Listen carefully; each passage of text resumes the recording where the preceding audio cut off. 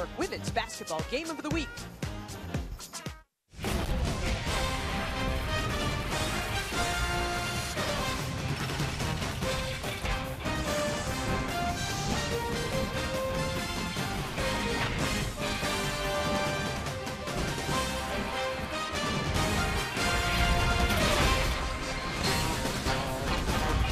Georgia's Lady Bulldogs ready to run out of the tunnel into the recently renovated Stegman Coliseum. We are in Athens as Georgia is set to host Florida. I'm Kara Capuano, joined as always by Duke All-American Abby Wayner.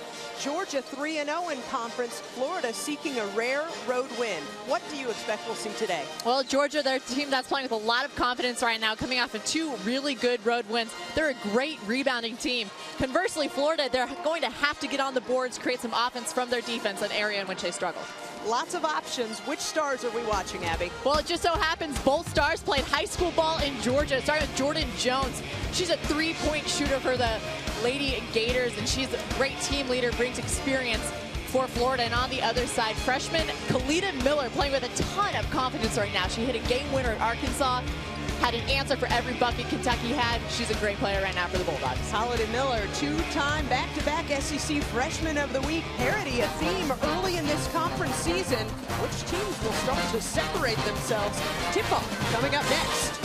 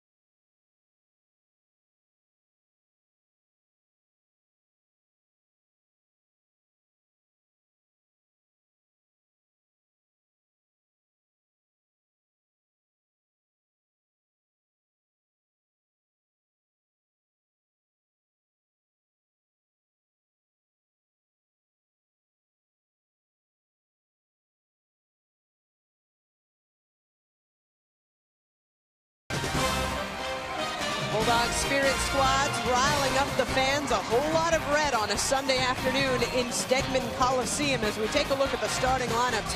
Abby, the Gators employing their 7th different starting lineup this season. You've got Jatera Bonds, Dina Allen in the backcourt with Jones, Madu, and Stewart in the front court. For Georgia, a very familiar lineup. Number 10, Jasmine James. Number 12, Jasmine Hassel. Coach Andy Landers telling us both another year older and wiser. They're sophomores now, but why did Coach Butler decide to change it up for Florida? Both Dina Allen and Didi Madu, players that are playing really good in SEC play. She's simply putting her best players on the floor. Andy Landers has led the Lady Bulldogs to 31 straight winning seasons, 27 NCAA tournament bids. Meantime, on the other end, you've got the Dean, contrasted by the youngest coach in the SEC, Amanda Butler, in her 4th season as Florida's head coach. She actually led the Gators to their first NCAA tournament appearance as the point guard back in 1993. We're getting ready to tip off at Stegman Coliseum. Coach Butler fiery. You can tell the types of players that she's recruiting. She told us this morning, Abby, very much in her image. To use her verbiage, she said she likes a player that will scratch your eyes out to win. It's aggressive. That's the kind of player you want, though. And you asked her, is that the kind of player you were like? And she said, you know, some people might have said that.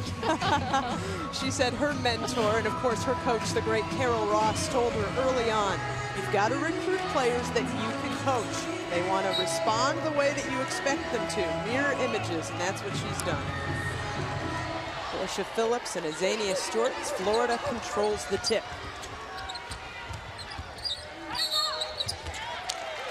Already a foul, Abby. That one called on Didi Madu, her first. And not a really good way to start off the game if you're Didi Madu. Finally getting nod for the starting lineup. You want to be aggressive, but you don't want to grab any cheap fouls to begin the game.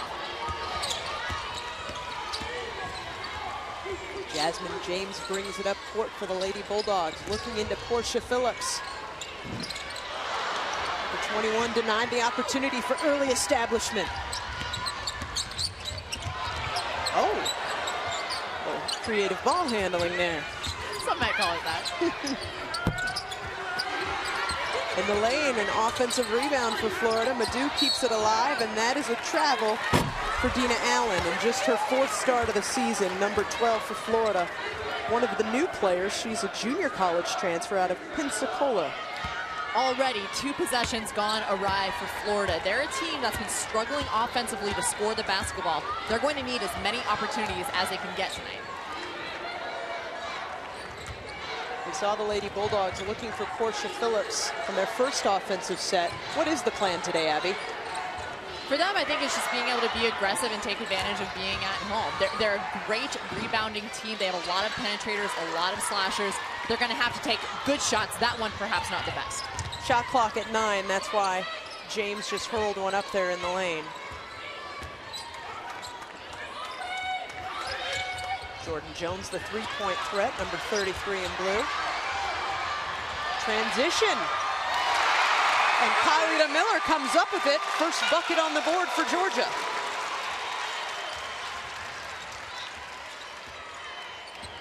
That was kind of a who wants it more on that break. Other end, fast pace so far. Bonds with the miss. Florida keeps possession.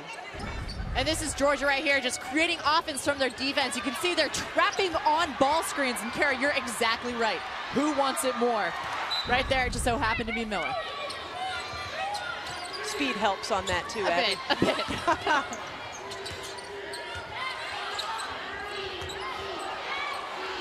Jasmine Hassel hassling Stewart in the perimeter.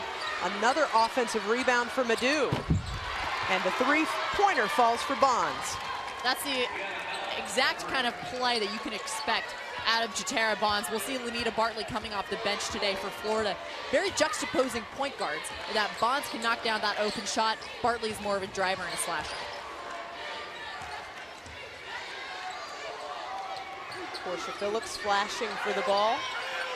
Lady Bulldogs trying to be patient here. Long shot won't fall for Phillips. And it's like every time Florida hauls in a defensive rebound, the afterburners are on. Gators maintain possession as Lanita Bartley gets set to check in and spell Bonds. This was the first game this season that number 3 for Florida did not start. She was the only Gator who had started every game to this point. And Amanda Butler, she's simply trying to find a combination that's going to work for Florida. Coming off of that game against Tennessee, they're obviously looking at some different lineups. Didi Madu off the dribble with the jumper. The Gators have a 5-2 edge.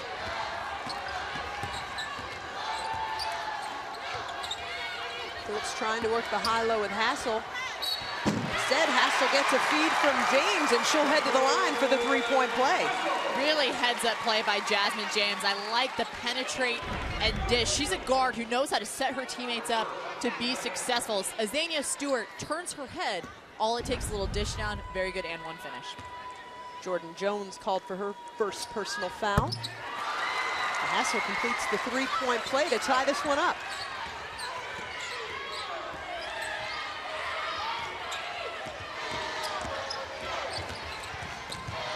Allen telegraphs the pass. Florida keeps it. Jones for 3. That was just a whole lot of space for a shooter of that ability. Outside of the tipped pass, really good execution by Florida. We saw them working on that this morning. They know Georgia's going to apply some 2-2-1 pressure. You want to get it up the sideline, look for that cross pass, kick out when they collapse.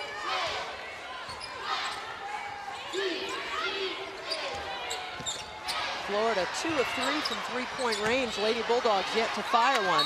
And call it a block for Stewart. That is the 100th career block for Azania Stewart. Stewart getting some great experience this summer, but she's the really vocal leader for Florida, which is a really good position for her. She's an anchor in the paint. She's in the top 10 in the SEC in blocks. It's really time for her to get going here in SEC play. A couple of substitutions. Jennifer George checks in for Florida and inbounding the ball. Jasmine James got it up top, dribbles through the double team. With the shot clock at 3, can't get the open jumper to fall.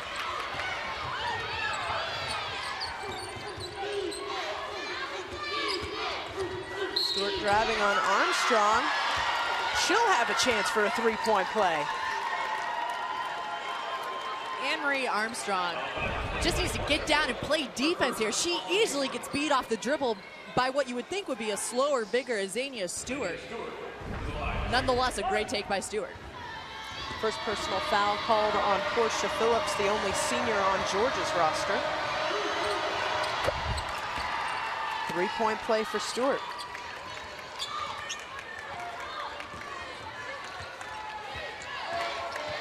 I really like this matchup here. Lanita Bartley, as you can see, a really good on-ball defender, trying to slow down Jasmine James. Will be a really tough assignment all night. The soft feed to Anne-Marie Armstrong, but it's the first turnover for the Lady Bulldogs, and it's the home team trailing by 6 right now early in this first quarter in Athens.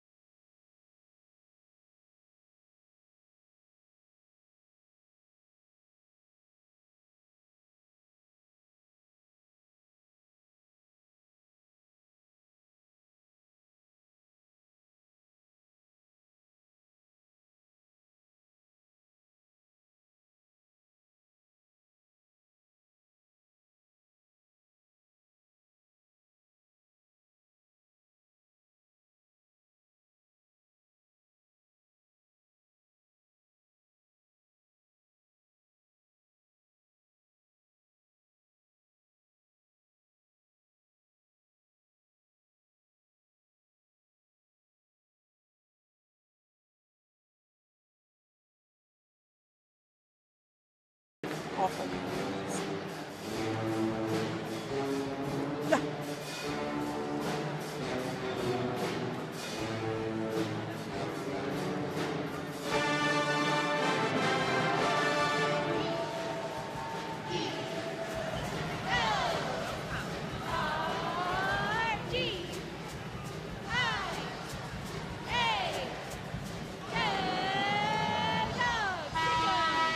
Our SEC Network Women's Basketball Game of the Week lands us at Georgia, where the Lady Bulldogs find themselves trailing by 6 to visiting Florida. Abby, what's at stake?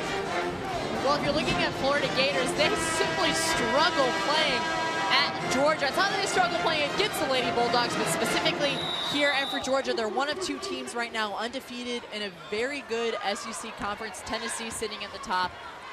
Georgia looking to challenge the Lady Vols there. This is the 57th meeting between these 2 teams. Long-standing, passionate rivalry in the SEC. The block from Meredith Mitchell.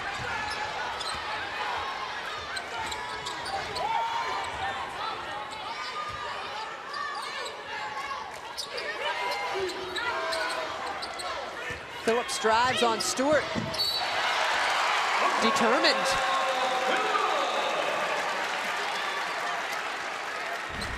Yeah, I don't know if I saw the block here on this one. Jennifer George is coming over on help side. I don't know. She barely may have been moving there. Yeah, perhaps moving just a bit, but barely. I really like the attempt by George to get there. Phillips converts the 3-point play. First personal foul on George, and it's now a 3-point game. Georgia bringing the pressure, Abby. Well, that's one way to break it. Well, at least she made that basket because she missed Azania Stewart there in the middle about 3 times. But you know what? If you're going to score, go ahead and take it. like the fleet way that she just fled to the basket.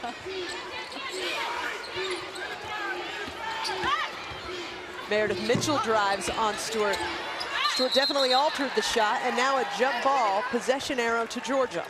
And this is what Isaiah Stewart does for Florida's defense. If she can be playing in the middle, not brought away from the paint, it allows her guards to put more pressure on. Guards have been getting beat a little bit, but they can be aggressive on the ball, knowing they have Stewart, the shot blocker, anchoring the middle. Dina Allen checks back in for Jordan Jones. Stewart also taking a spell. DeAndre Young, the freshman, checked in for Florida.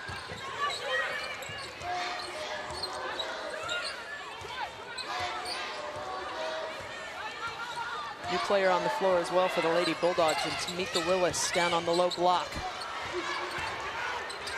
Phillips denied by Deanna Allen. Good defense for Florida.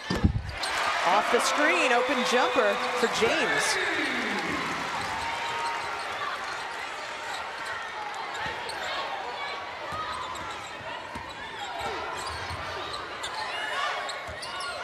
Florida maintains command with the 3-point lead over Georgia.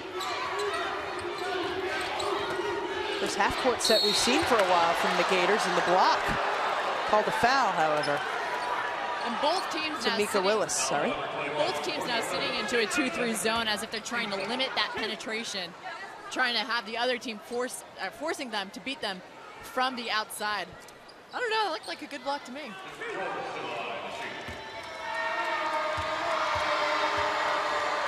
Jennifer George. An active few minutes for number 32, the sophomore out of Orlando. Portia Phillips and Tamika Willis check out of the game for Georgia. Anne-Marie Armstrong and Jasmine Hassel check back in for the Lady Bulldogs.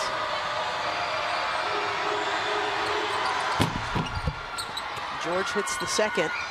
4-point edge for the Gators.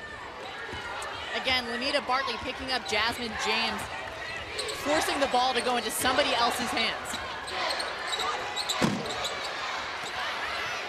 George with the rebound. Florida's doing a great job of team rebounding on the defensive end. Georgia's having a really tough time finding any offensive rebounds.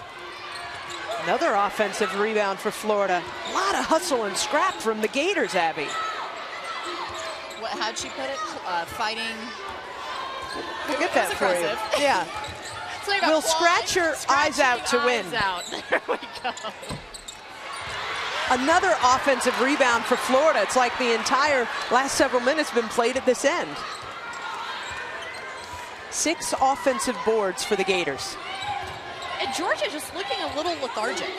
Nobody's finding anybody to box out. Nobody's really pursuing the basketball. Florida's playing at an entirely different energy level than Georgia. Mitchell sees Hassel in transition. That would have been a tough shot. I was shocked she got it off from her angle to the basket there.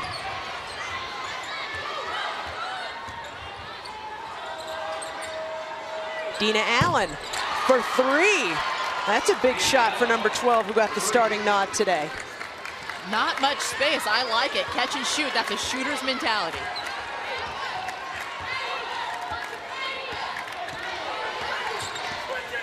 (17-10) the Gators lead.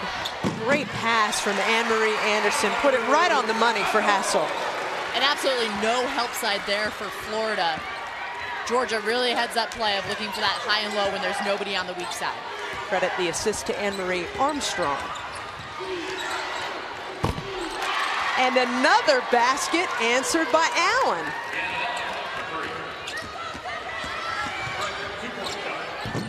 Miller drives the lane, offensive board Hassel, and 1.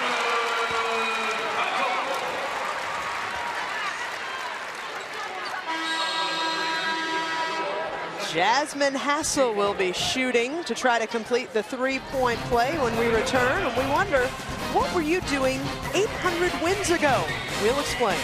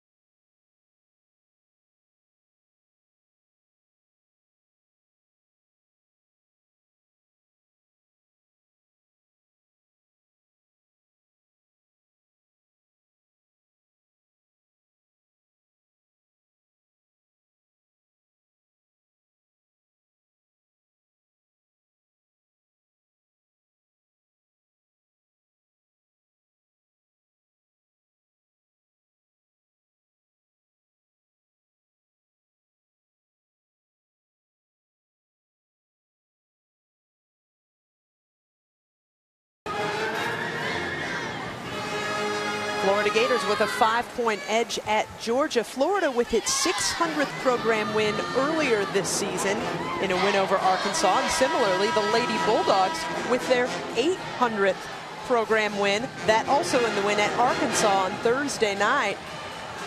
800 wins, my goodness, that is such a long stretch of time, and we've done some history for you. January 17th, 1974, the first of those 800 program victories. Richard Nixon was the president. KISS started their first tour. Abby, name me a KISS song. That's what I thought. I knew you were going to do that. I know you want to rock and roll all night. Come on now. Come on. UCLA's historic 88-game win streak ended with that loss to Notre Dame back in 1974. Andy Landers has been the coach here at Georgia in his 32nd year now. 7 SEC championships as Hassel completes the three-point play. She leads the Lady Bulldogs with 8. And when you look at some of those schools that are part of that elite group, I mean, it's the best in the history. Tennessee, Louisiana Tech, Texas, Stanford, and now Georgia. Andy Landers certainly belongs in that group. Turnover forced, 4th for Florida by Georgia. Yes, Georgia, the 10th program to notch 800 program wins. And a couple of teams eyeing 800 very close. Long Beach State in that group, Belmont, Penn State, Kansas State.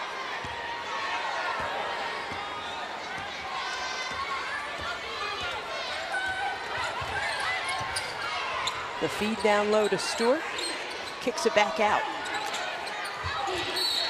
Meredith Mitchell gets a hand on it. She's so active. She is, and she's a great defensive player for Coach Andy Landers. She just has that length. You look at her arms, and she does a really good job of getting her entire body in the passing lane to deny those passes. She ends up with a lot of tips and steals. In and out on the jumper for Madu, but another offensive rebound for the Gators. Their 7th.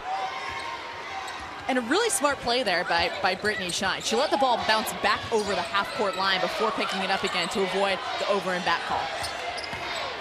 The drive on Mitchell by Allen, air ball.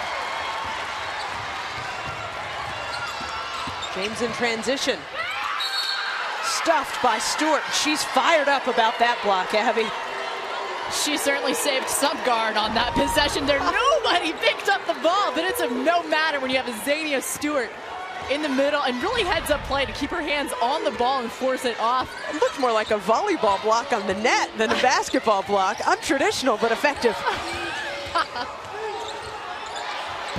The runner in the lane for Shine. She's been a great scoring force in her true freshman year out of Sacramento, California, her first basket.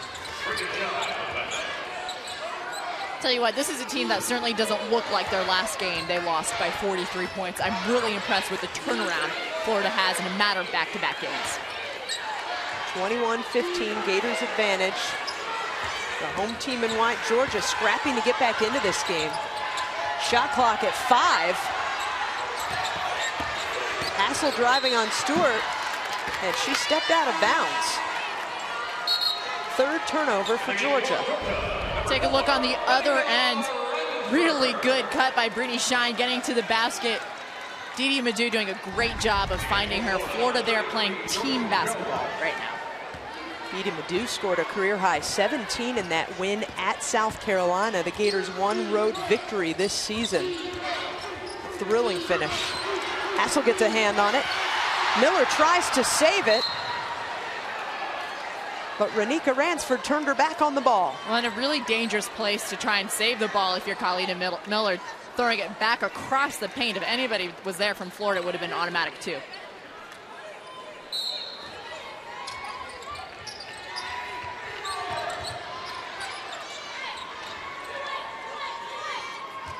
Turnovers even at 4 apiece.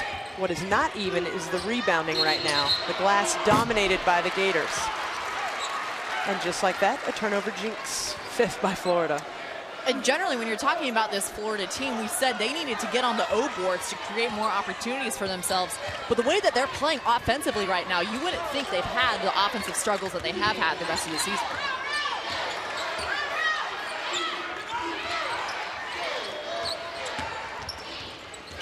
Ransford with the bounce pass down low and a foul before the pass got there. Second foul on Didi Madu. If I were Coach Butler, I really like the way that their aggressive 2-3 zone look. The way Georgia is scoring right now, a lot of high lows and a lot of dribble penetration, which is really their strengths. And now we can see Florida sitting in their 2-3 zone. Madu checks out with the 2 fouls as Lily Savetti checks in, number 31 for Florida. Quickly creates the double team there.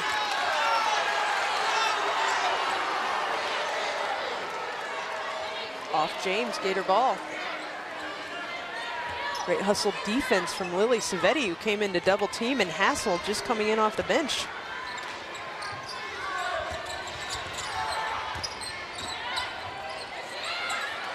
Shine at the top, Savetti calling for it. Instant offense, Lily Savetti. She tore her ACL just 4 games into her freshman year and was awarded a medical hardship, her first basket. Florida ball again. It's like Georgia just can't get started on the offensive end. I go back to the energy level. It looks like we're watching 2 very different teams right now, in that Florida, they're playing together, they're playing hard, they're hustling after rebounds, they're making the scrappy defensive plays. Georgia, it's very disjointed. There hasn't been much team basketball, hard-working effort by the Lady Bulldogs yet. Turnover for Florida. 7th of the game for the Gators. On the other end, the shooting for the Lady Bulldogs has been pretty bad, missing their last 5, now last 6 field goals, and 6 of 18 from the floor. Miller can't get it going. Offensive rebound, though. Ransford in the lane. Off balance. Force field on the Georgia basket. At least they're getting on the boards now. Yes, good call. And it looks like a foul on the rebound is going to be called.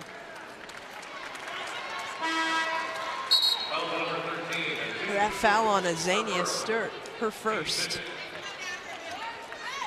Florida right now, they're really going to their bench a lot. And I think that was key when we talked about them having the ability to change their starting lineup. And that Amanda Butler feels like she has a lot of different players right now. She's giving them opportunities to step up and earn their playing time on this team. A multitude of players have done that so far today. Turnover for the Lady Bulldogs, and there's a timeout on the floor. The Gators are in command, cleaning up the glass and dominating on the road. 23-15 the count.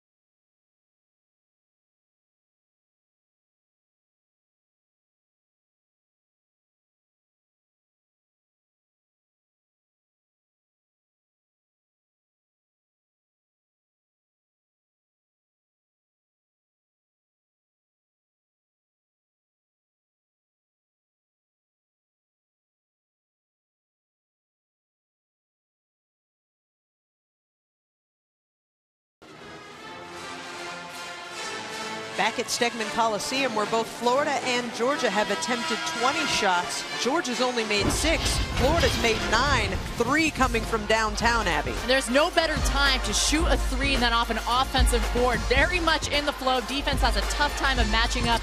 Florida, they're fighting each other. It's all been very simple basketball plays, drives and kicks, kicking the ball out of the post. Doing a really good job of offensive execution. It's pretty remarkable when you consider this young Florida team has only 5 letter winners back from last year's squad, which played in the postseason WNIT. Jordan Jones, one of those players. Of course, Madu, Jennifer George, Zania Stewart.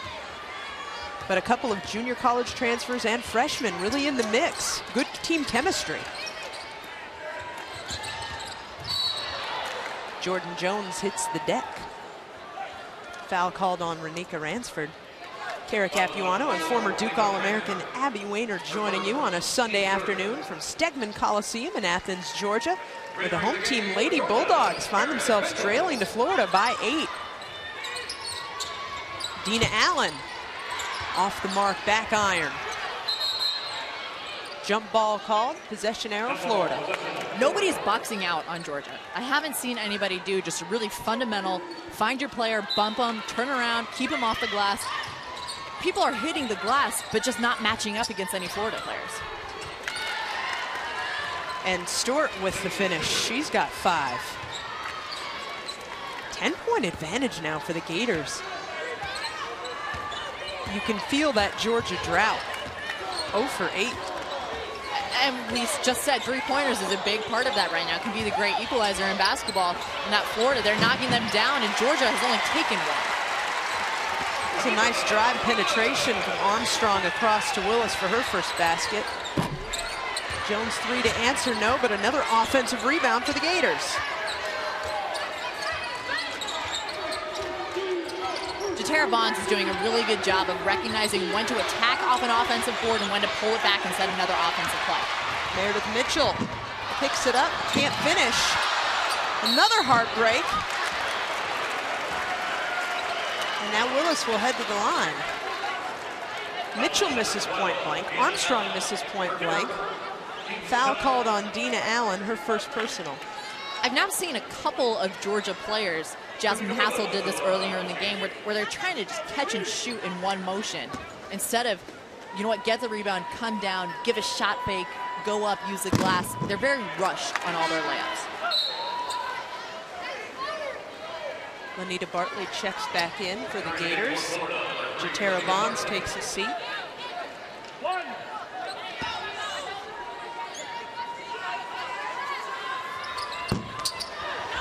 Willis misses the second. Allen's on the run. She's got Jones on the wing. Bartley was trailing.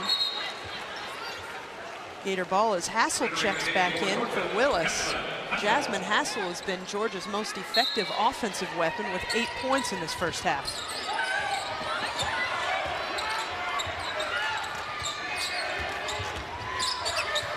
Jones drops it to Young. Blocked by Armstrong.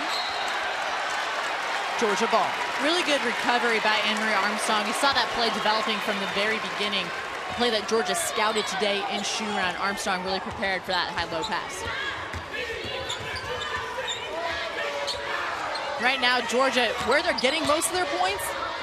In the paint. They're really going to their strengths, which is attacking the basket, but still, I would like to see them knock down a few outside shots, maybe open up the paint a little bit more. So would Andy Landers, but he'll take that running layup by Mitchell as well. That's a tough shot on the run from a tough angle. Mitchell's first basket cuts Florida's lead to 6. Stewart calling for it on Hassel.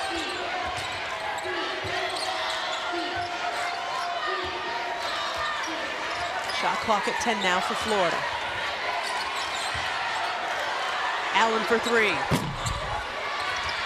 Jones keeps it alive. That was great teamwork. Everybody was involved in that entire possession for Florida. Couple of substitutions. Hassel sits again. Willis comes back in.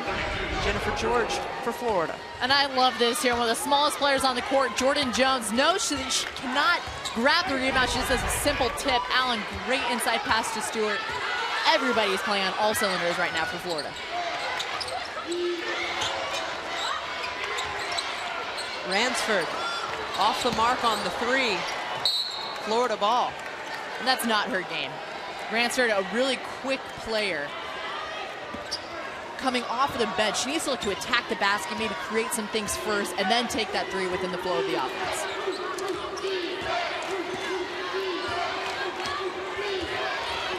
Gators 3 of 7 from long range. Lady Bulldogs have not hit a three-point basket in this game.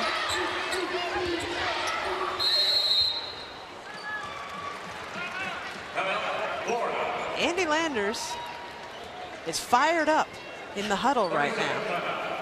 If that doesn't make you want to play better, I don't know what will. But what is looking good right now for Georgia is they're trapping defense off of screens. They're forcing Florida, whenever they set an on-ball screen, to pick up their ball right away. Then Georgia has the ability and the length to trap and get in those passing lanes. That timeout was called by Amanda Butler, whose 2-2 conference team is right now pushing one of the last two undefeated teams in conference play. Lady Vols got their 5th SEC win last night in that game day doubleheader against Vandy. But Andy Landers, 3-0, 2 tough road wins. You can understand his nonplus nature here at home trailing. To be an elite team, you have to be able to get those road wins and then build on them when you go home. You have to use home court to your advantage, and that's not taking away from the wins that they did get at Arkansas and at Kentucky. But to get to that next level, you get a win, and then you become better the next game. Stewart with the last touch. Renika Ransford with the fast hands. 9th turnover for Florida. Interesting you say fast, Kara, because Coach Landers told me before the season that Renika Ransford could very well be one of the quickest players he's ever seen. Whether that's really developed here is yet to be seen, but considering some of the players he's had, it's quite the statement. Ransford, one of the McDonald's All-Americans to play here at Georgia, the 8th to be exact. Foul called against Azania Stewart to send Ransford to the line, as Florida has now committed 18 fouls. So we are in a bonus situation.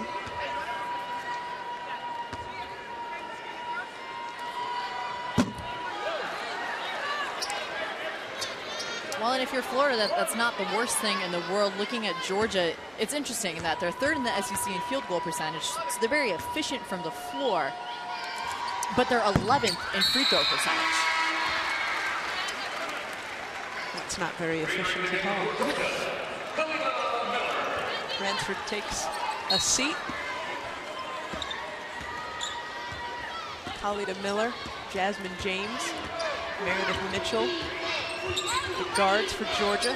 Feed down low to George, working on Armstrong. Travel. 10th turnover for the Gators. You have one criticism about Florida in this first half. Got to take care of the basketball on the road.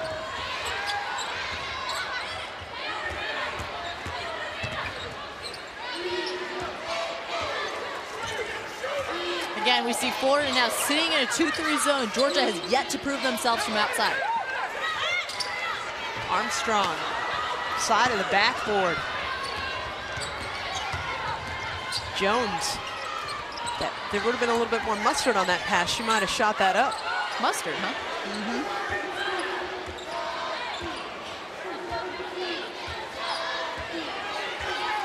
Gators patient in the half-court set. 7 on the shot clock now. Stewart kicks it back. Hey, nothing wrong with using the entire backboard.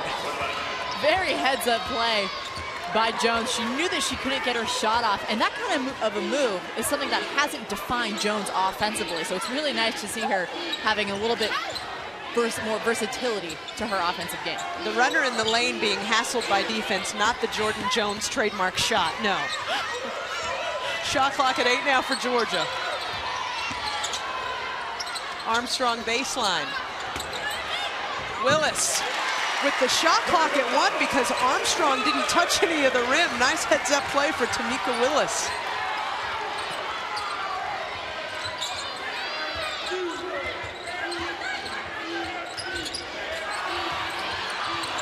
Jennifer George left all alone, Abby. Coach Anders, I wouldn't say he seems exactly happy.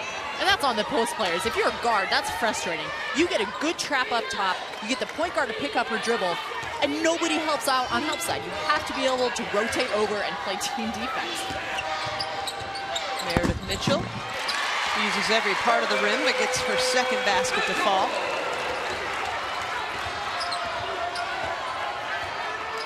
Still a 7-point advantage for the Gators. It feels like it's been that way most of this first half. And Stewart wants that one back. Fortunately, she got it. Zania Stewart does a very good job of keeping the ball high.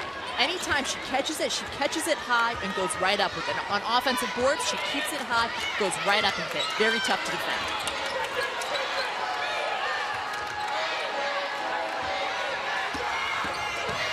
The drive from Mitchell. Stewart with the rebound. Allen tries to thread a pass in transition to George. Would not be, but Florida's lead, 33-24, 9-point edge for the Gators, behind 9 points from Stewart.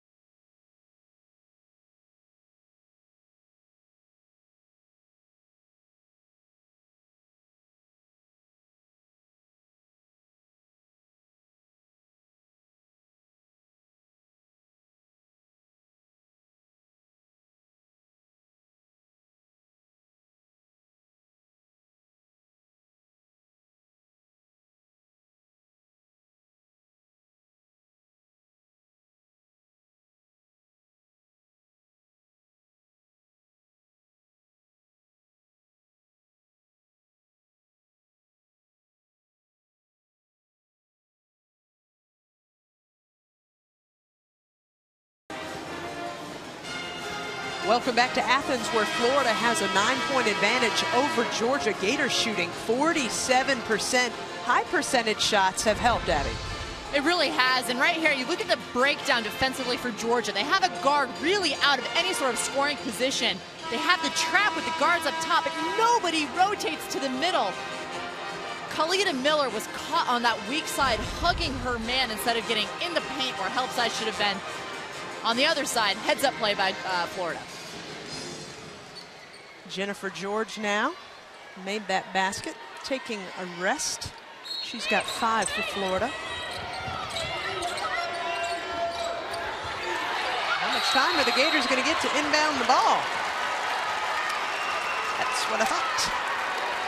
I have a feeling Coach Butler saying, somebody go to the ball. Somebody help her out, or at least just throw the ball high. Hope somebody can get it. 11th turnover for the Gators.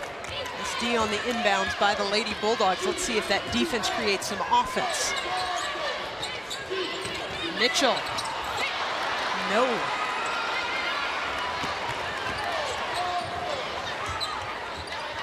Georgia 10 of 32 in this game. Mary Armstrong has had very active defense today, number 3 in white. She's been playing very smart defense in that she's three-quartering players either if they're on the block or on the elbow. She has long enough arms that she can get a lot of tips. James back to Miller in transition. And then James tries to save it again, and it goes right to Brittany Shine. That moved out of bounds by Meredith Mitchell. Still Florida ball, but active hands from number 11 in white. Brittany Shine checks out. Allen checks back in.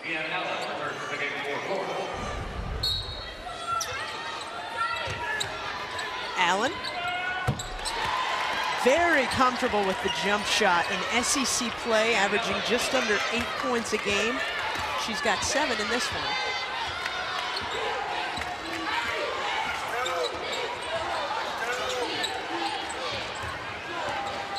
Carla Miller working on Jordan Jones.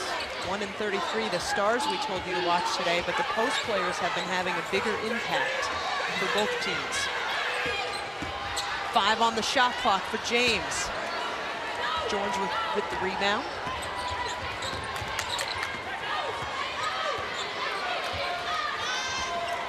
As Florida can hold for the last shot of the first half. Jones for 3. Offensive rebound, and that has defined this first half.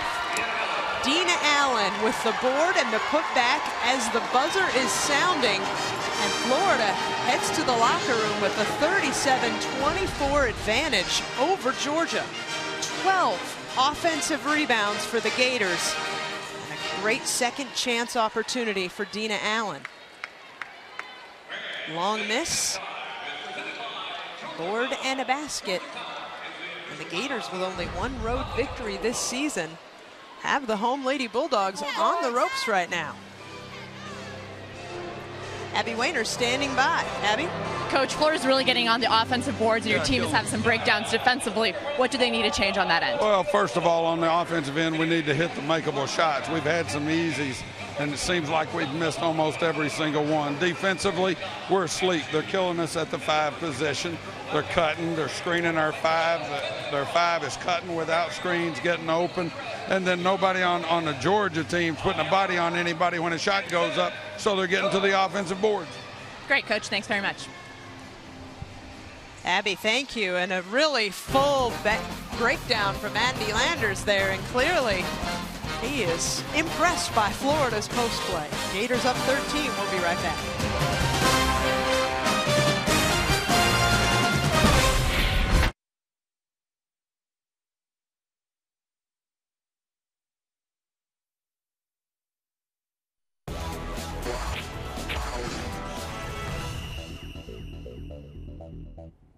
Welcome into the ESPN3.com halftime report. I'm Cassidy Hubbard. Coming up, we'll go inside Jamie Dixon's world and get an all-access look into the Pitt Panthers practice. But first, for the latest on what's happening around college hoops, let's send it over to the college basketball scoreboard crew. Guys, take it away. Cassidy, it was a nail-biter of a day for a lot of big-time teams in college basketball. Steve Bunin, Adrian Branch, let's break it down, starting with number 1, Duke. Remember, the Blue Devils lost Wednesday at Florida State, AB, and they're taking on a Virginia squad very well coached by Tony Bennett, a system that's hard to play against, and Mustafa Farrakhan knocks down the 3, and you can see how furious Mike Krzyzewski is. In the early going, they were knocking down shots, and Duke wasn't. It was a tale of 2 halves. Duke, though, goes on a big run midway through the second half. Nolan Smith jumped up and sends it down. He had 29 points, and although Duke missed 15 of its 23-pointers, Andre Dawkins buries this one. He had 14, and by this point, the Blue Devils start to have some comfort and they can breathe. They settled down. They started making shots. The 6-man Duke's crowd was involved, and they started to run away with it. Duke ends up winning it by 16 points, but it wasn't that easy.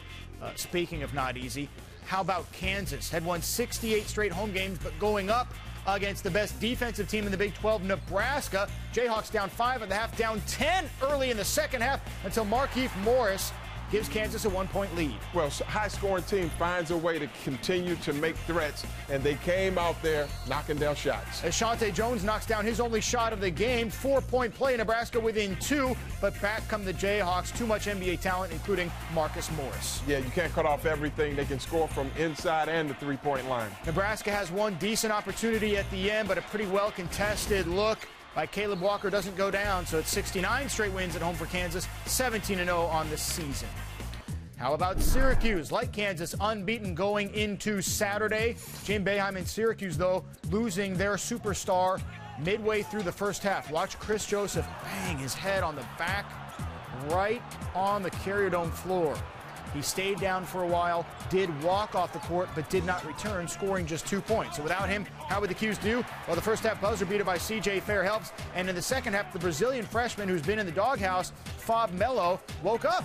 Absolutely, that helps them get 55% from the field, high percentage shots at point-blank range. Viva Brazil! The Orange hold the Bearcats to just 31% shooting and win it with ease, 67-52. Syracuse 18-0 out of the gate.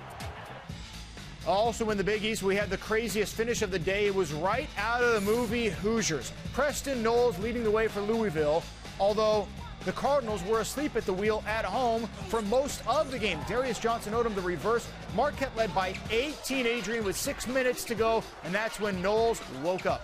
Look at the point, but he was aggressive, didn't hesitate, and he wasn't fishing for his shots coming down the home stretch. He had just 2 points before the half, 15 after the break, 4-4 from beyond the arc. All of a sudden, the Cardinals are within 1, 25 seconds left, and here's that Hoosiers moment. Senior Dwight Bikes, you're up 1, no shot clock. Why are you even shooting the ball? Poor decision, time, and score. This will haunt them. This was a huge opportunity for them to get fouled, make some free throws, and go home with the win. Had a Big East win on the road. Instead, back comes Knowles. He's triple teamed wisely, unselfishly. Passes up to Kyle Kurek, who hits the lay-in in traffic. Louisville has its first lead of the second half, and Jimmy Butler does not get the shot that Marquette wanted. No, a little too late. Their heart was broken on that poor decision. Major comeback for the Louisville Cardinals to improve to 3-1 in the rugged Big East. In the SEC, how about the comeback hosted by Tennessee? Tony Jones coaching as Bruce Pearl still serving that suspension.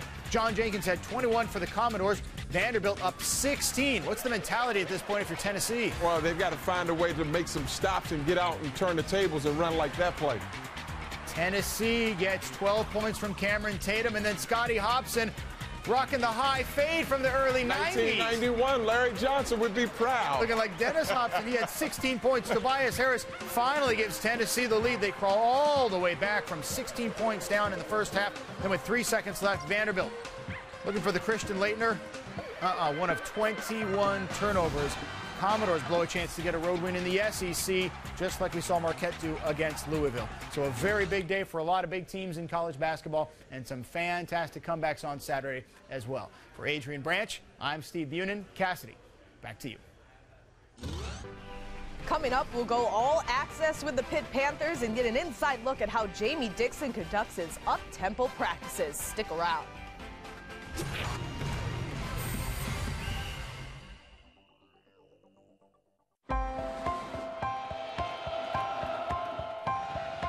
What makes a house a home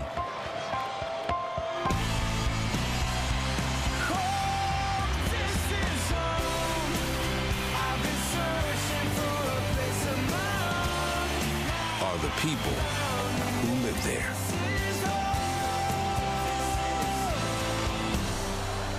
ESPN, the home court of college hoops.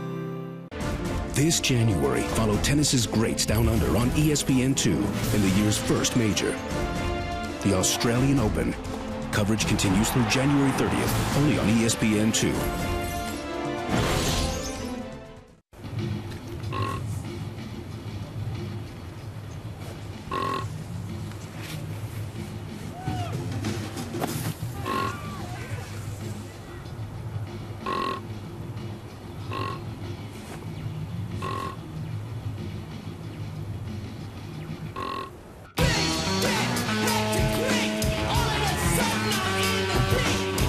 Winter X Games 15 starts January 27th on ESPN. Since Since Jamie Dixon took over as head coach of the Pitt Panthers in 2003, he's proven he knows how to win. He currently has the highest winning percentage in Big East history. He also became the first head coach in school history to lead Pitt to 7 consecutive 20-win seasons and 7 straight NCAA tournaments. And earlier this season, he eclipsed the 200-win mark for his career. As we go all access with the Pitt Panthers, we get an inside look at Dixon's winning formula. 5-man weave we'll be getting into. We're doing some 5-on plays that we didn't execute in our last game well enough, all right? Those are ones we'll review and go through briefly, okay? Come on, nothing was there. Turnovers, turnovers, turnovers. Cut hard, cut hard. Get a good piece. Screen, Talib! Screen. Talib, you just get in the way, Talib. You just get in the way. Do you know plays, Talib? Come on, Talib. It's got to come up. It's got to get to you at some point. Jonathan, where's the ball? Go get it, Jonathan. Come on, Blues. Get a stop. Get a stop. Get a stop. Stay there. To the ball, Jonathan. Too much, Jonathan. Know where your guy is. See the ball, Talib. It can't split us, guys, on the red. We can't jump in the air. You got to be foot and feet together. You jump in the air, you're an easy split.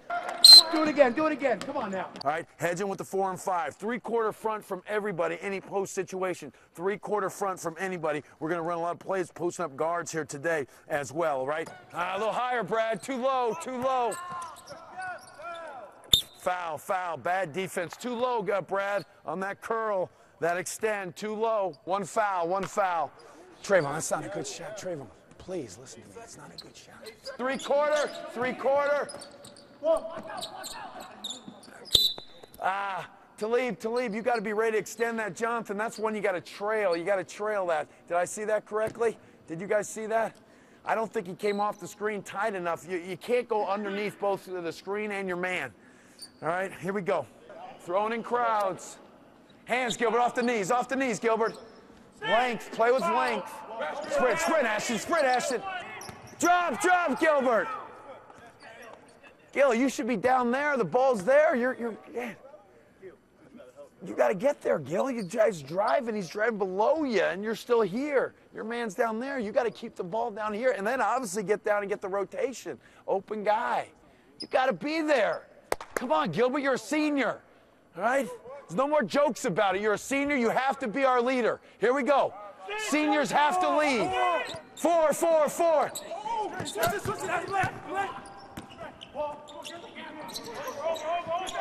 Screen the defense, Cam. Screen the defense, Cam. Screen the defense, Lamar.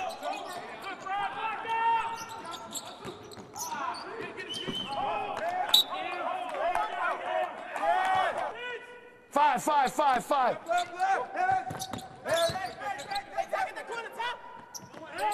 Rumby. Good, Trey.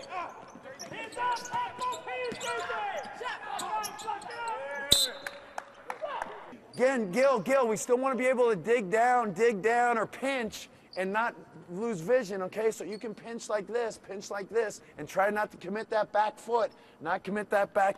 Press team, 1-3-1, we're in corners, all right? They do a little 1-3-1. We're going to go against it here right now. Here we go. 1, 2, 3, Here we go.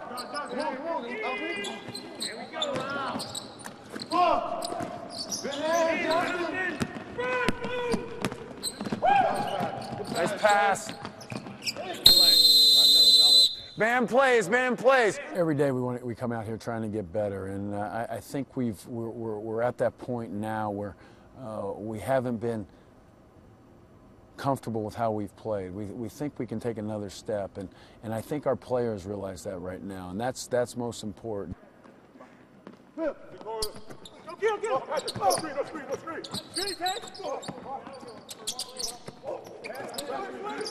Stay on the ground. Good face. Good face. Don't put it above your head right away, Brad.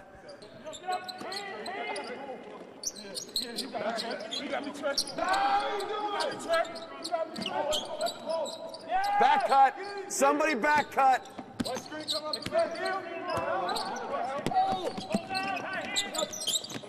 No middle. Standing. Gotta take that, Cam. Same way. God, Gary, you got to make a play out of that. You just put it out here. See the guy, bounce pass or get it up higher. God, you got to make a play out of that, Gary. You have to. Lamar, what are you doing? Yeah, you still take him out here. You back cut from here. You got to take him out here and then back cut. You did nothing. You understand? Does everybody understand that? We get overplayed on a play. You don't just stop. You take him out, then you back cut and spread him out. Take the defense out wide. God, shortcut. That's the same thing, Lamar. It's always the shortcut. It's not because you went too hard, too far. You went too short, too easy. That's a wrap on the ESPN3.com halftime report. I'm Cassidy Hubbard. Enjoy the second half.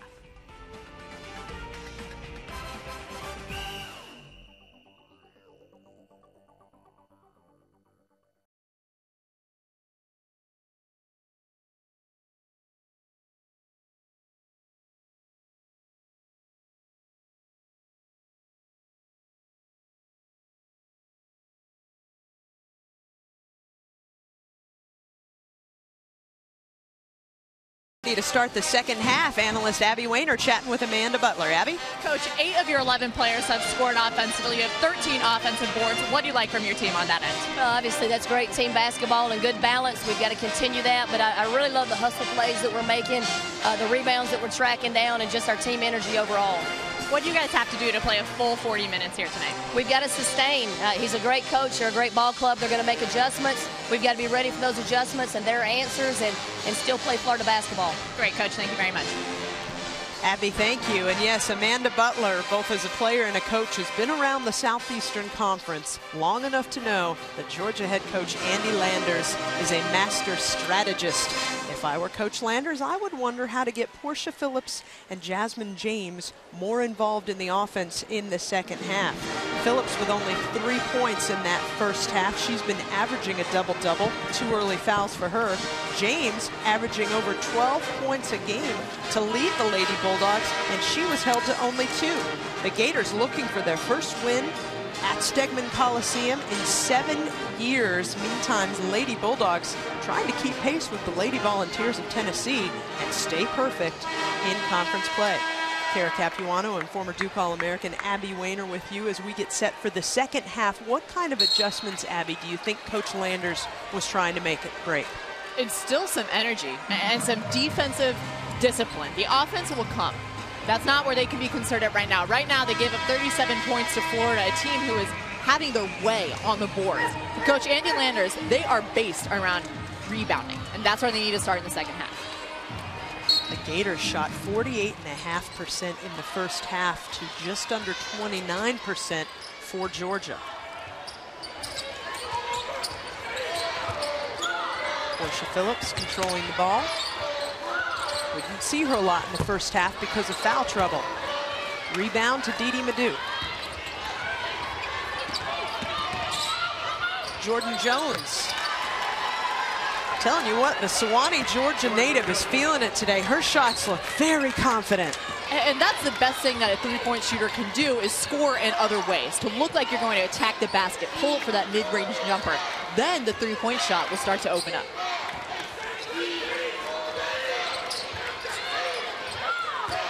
Hassel wanted a little high-low love from Phillips there. She's working hard on the blocks, calling for it. Ransford's long shot won't fall. Pass ahead to Dina Allen. Kicks it out to Jones. Traveled on the way. Nope, that was a foul, excuse me. Renika Ransford doing a really good job of getting there to take the charge. You saw Allen looking to penetrate, looking to attack. All she had to do was keep her position. Very good defensive play by the freshman. That offensive foul by Allen, her second in the game.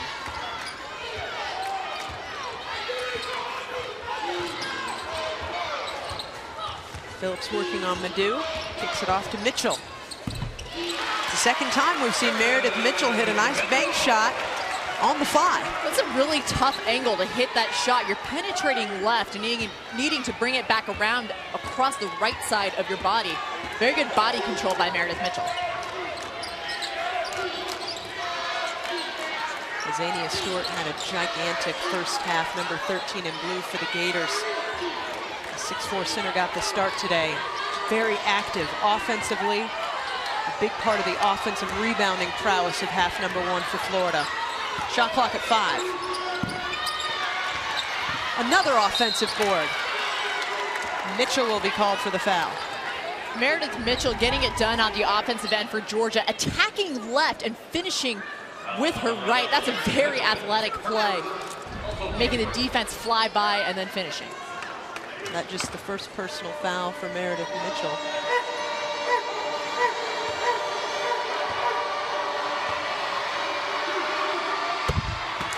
Allen hits the first free throw. And if you're Georgia, defensively, you play a very good half-court 30-second possession. You force Florida into a not very good shot at the end of the shot clock and then allow an offensive rebound and then foul. There couldn't be a worse progression of plays on the defensive end. Mitchell in transition. It's blocked by the backboard on the pass attempt. Mitchell hustles back for the rebound on the other end.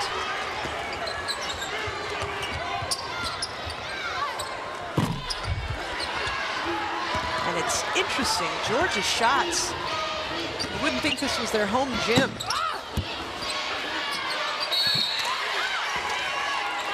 Allen heads back to the line again. What an active game we've seen for the junior transfer out of Pensacola Junior College. Second personal foul on Renika Ransford.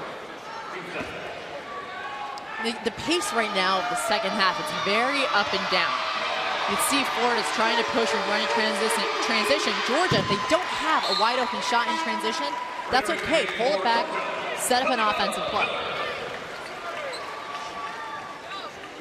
Dina Allen with a double-double in this game already. 11 points, 10 rebounds. She had a career-high 8 rebounds in the loss at home against Tennessee on Thursday. Coach Butler definitely getting the best of number 12 here in conference play.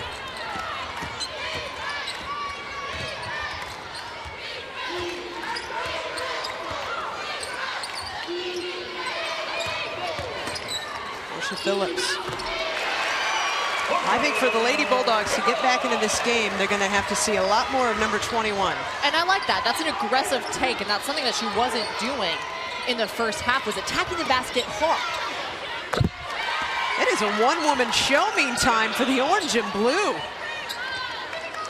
Dina Allen, pleased to meet you. Welcome to the Southeastern Conference. Hey, SEC coaches, I've got a scouting report for you. She's a JUCO transfer, and Dina Allen's means business. Sometimes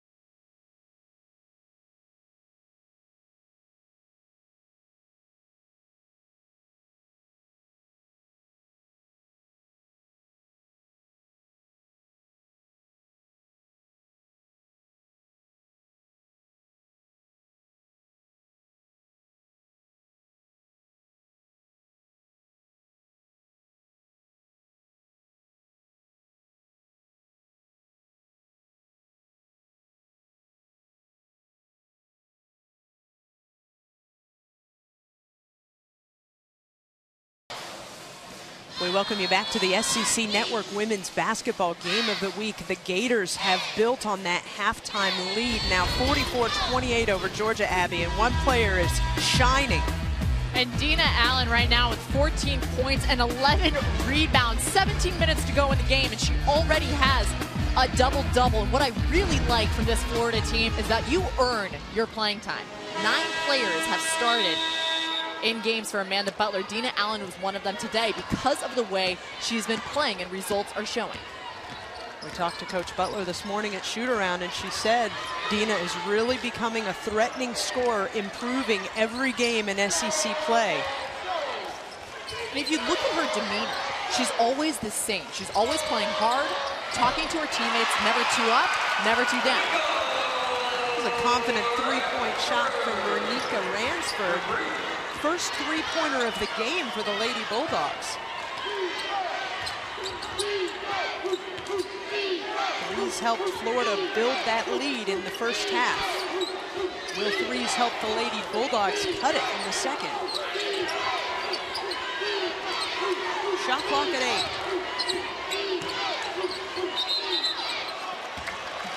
Madu thought, dribble, shoot, I don't know, foot drag. Real walk.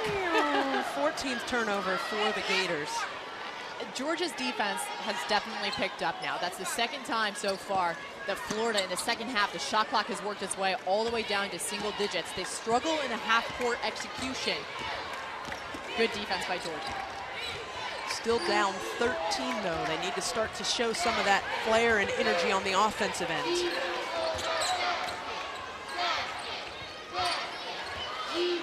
James creates a little space. That's what I thought we'd see much earlier from number 10 in white.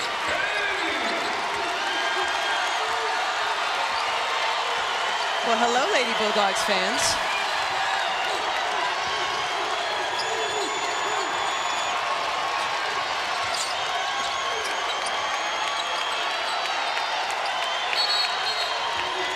And Amanda Butler decides she wants to talk about it.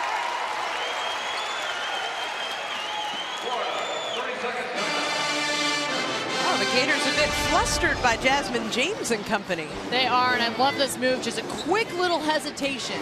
If only with her eyes and her head, James drew the defense up, thinking she was going to take that shot. And a nice little in and out move for the pull-up. It's taken her a while to get going, but that's the offensive capabilities that Jasmine James has. James over 12 points per game, only 2 of 9 from the floor in this one. 14th in the SEC in scoring. She is their offensive leader. Has it been Gators' defense? Has it been her offense? What's been off? I want to say it's more on the offensive end for Georgia, that nobody's been very aggressive attacking the basket, especially Jasmine James. But she is their playmaker. And not a whole lot of plays have been going through her, whether she ends up shooting it or dishing it. We haven't seen much action and playmaking from her yet tonight. That's a good start. 12 seconds left on the shot clock as Florida inbounds the ball. In the hands of Allen.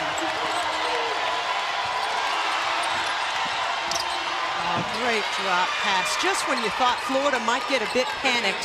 What execution. That's a tough pass to make for a guard, let alone for Didi Madu. 11 points now for Azania Stewart. Calmly laid it in. You wouldn't have known the shot clock was at 2 at that point.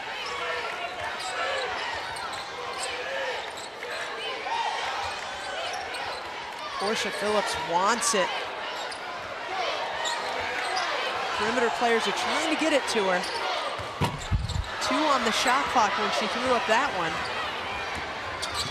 Not a single Georgia player was in the paint there crashing the offensive boards. Adu now trying to work on Phillips, loses a handle.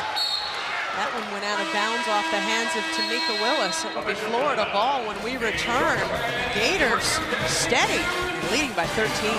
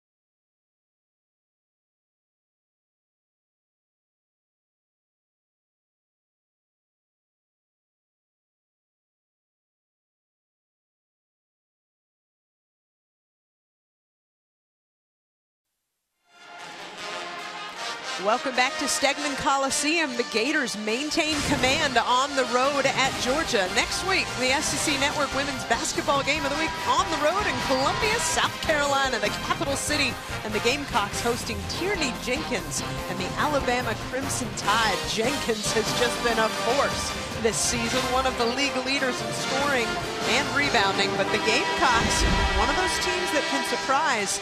And Valerie Naima, one of Abby's very favorite shooting guards, not only in the league, but in the nation. She is, and I say this in the best way possible. She shoots like a guy does. She has that strength to get that jump shot off. But however, I wonder how much that ACL injury is going to affect some of her athleticism and her scoring ability.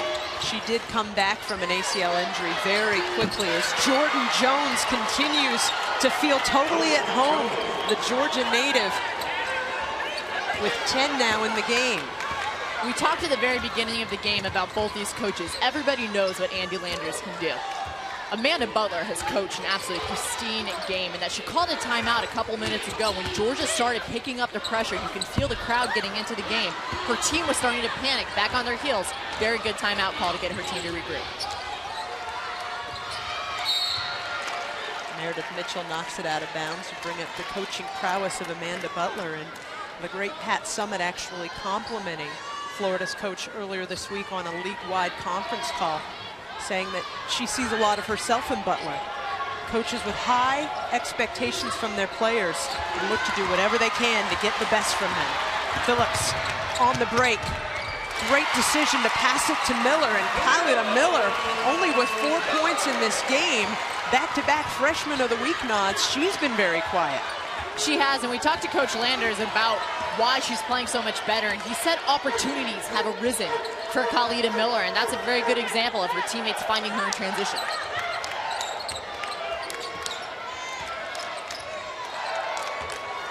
Shot clock at 10 now for the Gators. Bold attempt by Jennifer George amid the double team. Right here in transition, Portia Phillips, very good job of attacking the basket, forcing the defense to make a decision. In that case, defense didn't really make a decision, instead made a pass for an easy layup. 15th turnover by Florida on the other end as Georgia continues to try to cut into that Gators lead.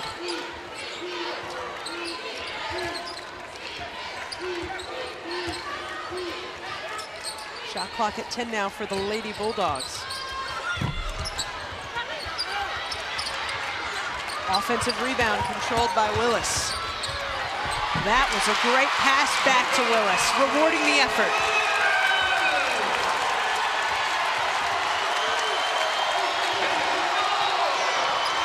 And Willis with the D on the other end.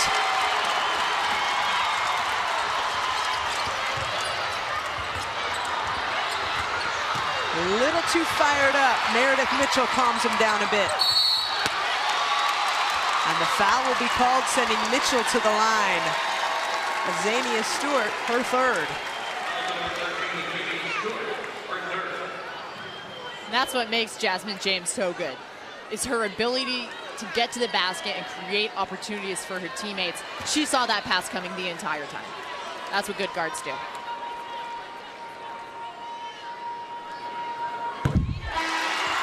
Mitchell hits the first free throw. Hasn't been too solid at the free throw line this season. Just over 51%, but that was clutch. 7 points and 3 rebounds in the game so far for Georgia's only junior on the roster. Upperclassmen thin, 1 junior, 1 senior. And if you're Georgia right now, you start making a comeback, you're not going to win the game in 1 possession. Scoring on the offensive end, getting a defensive stop next, taking it 1 play at a time. Little kick there from Portia Phillips.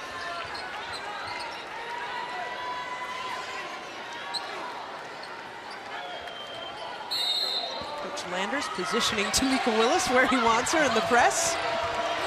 Mitchell almost got a hand on that one. She's second on the team in steals to Jasmine James.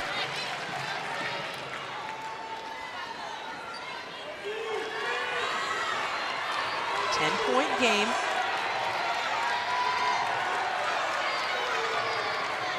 Looks like Dee Dee Madu is adjusting an earring or something's going on over there. All right, now we're going to try to inbound the ball. Fastest player for Florida breaks right through the press and dishes to shine. The speed of Lanita Bartley on display on that one. That's really all it takes to beat a press is one good pass. You get past that first line and you're looking at some of the slower players. Tamika Willis simply couldn't handle Lanita Bartley.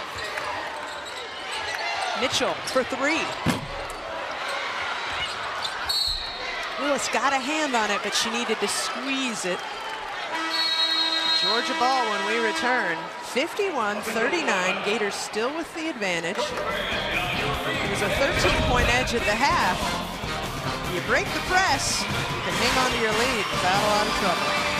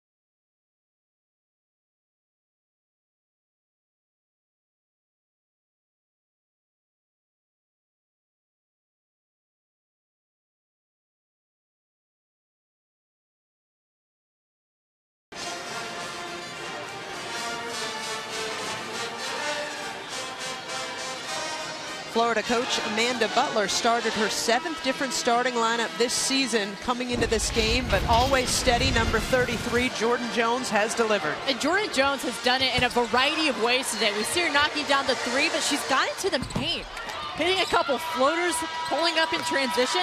What we're not seeing, though, is Jordan Jones on the boards. She only has 3 rebounds, but I wish we can keep track of the amount of tips that she's gotten. She's been very active all game. She's created rebounds for her teammates, especially deep in the paint. You're absolutely right. Lady Bulldogs still trying to cut into that Gators lead. Every time they score or get a defensive stop, seems like Gators come right back the next possession. Willis calling for it. Georgia keeps it again. It was tipped out of bounds by a Florida player. To go back to the point that you were just making about Florida always having an answer. They have 6 new players on this team, 4 of which are true freshmen. They're not panicking, and they're not rattled at all by the atmosphere or Georgia's runs. Well, apparently Georgia's freshman isn't rattled either by a poor shooting day. Khalida Miller with 7, only her 3rd made basket on 7 attempts in the game.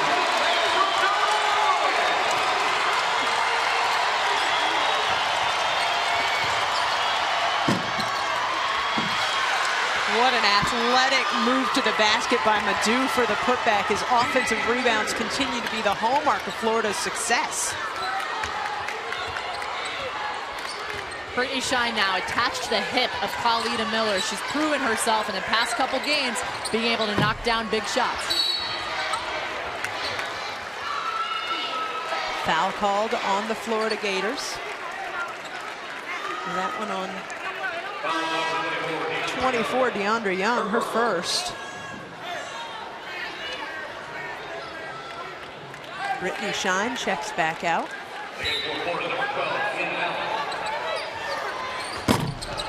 Three-pointer long. Offensive rebound. Well, yeah, I'd take it right to the rack, too, if I looked up and nobody was guarding me. What a heads-up play by James.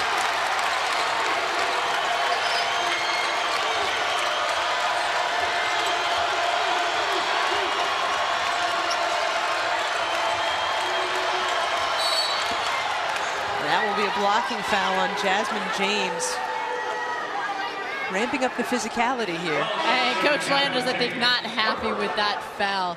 You can't impede the offensive space like that. She didn't move, but she also didn't allow the offensive player to move, thus creating a foul and perhaps taking away a bit of the energy that was rising in the building. There was a momentum for Georgia. It's back. Just like that.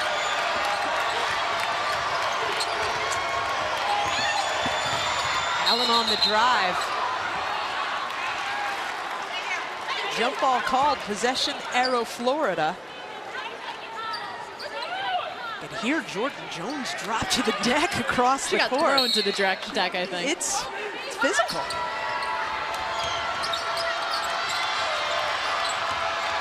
Jones drives baseline. Oh, Bartley denied. Thought that was going to be another putback for Florida. And a foul called on Ransford. Her third. Ransford confused just as the fans are, and that's a tough foul when players are simply playing hard. There were 10 players on the floor for that possession, hustling after the basketball. You don't like to see that hustle taken away.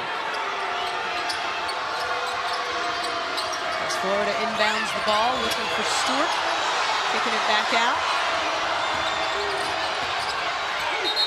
Bartley walks in the lane. Good idea, one too many steps. We're at Stegman Coliseum. Abby Wayner and Kara Capuano with you as Florida commits its 17th turnover in the game. A 9-point ball game. Gators have led the majority of this game. But the Lady Bulldogs on an 11-4 run over the last 3.5 minutes to whittle the lead.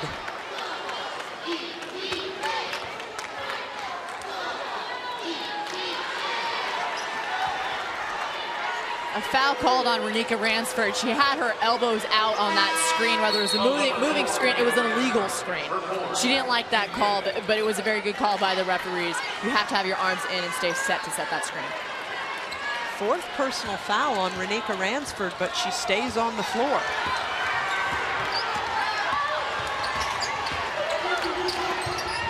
Feed down low to Stewart. Pestered by Willis. Cross court to Jones. You knew that was hitting the bottom as soon as she shot it. I did anyway. Great pass by Jatera Bonds. You can see the chemistry there with her and Jordan Jones. Jones saw her defender turn her head, just a quick little flash down to the baseline. Bonds knew where she was the whole time. Miller off the screen. Rebound by Phillips, keeps it alive. It's really chippy in the paint.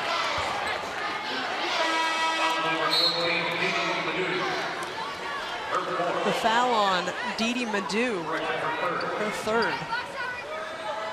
If you're one of the leaders on these teams, this is where you grab your team together. You say, look, this game is getting physical, it's high paced. Do not bail them out.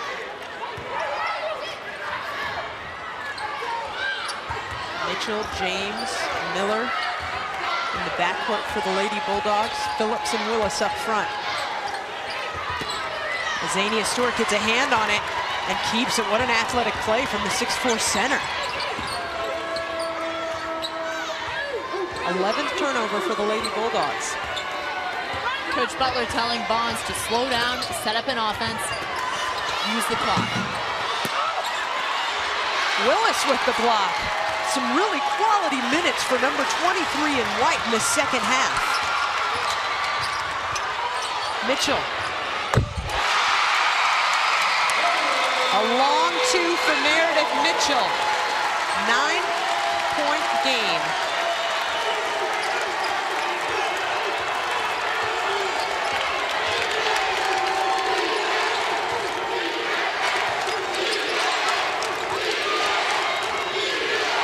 Stewart kicks it back up to Bonds.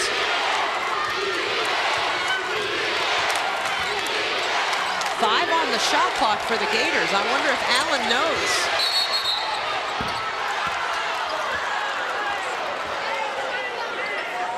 And a whistle with 1 second left on the shot clock. The foul is called against Portia Phillips. That is a potential momentum crusher for Georgia. We'll be right back.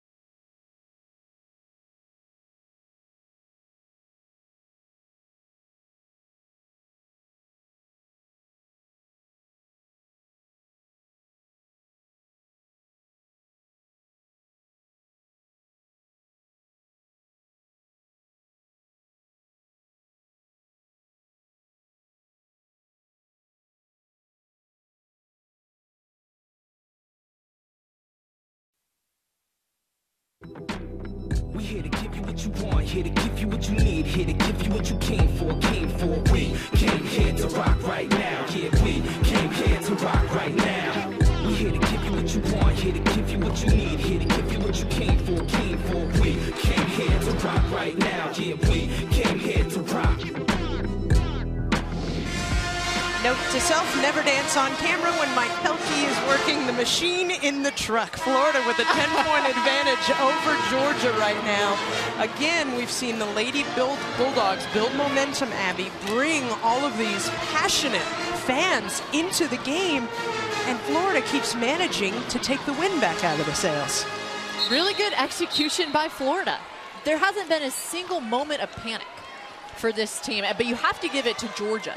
Of the comeback that they've mounted here. They've had a couple of players step up, the players that they need to in Jasmine James, but look at that discrepancy there.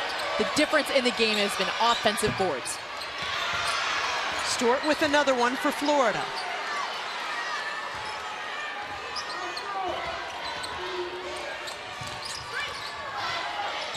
Allen trying to get it to Stewart, drives instead.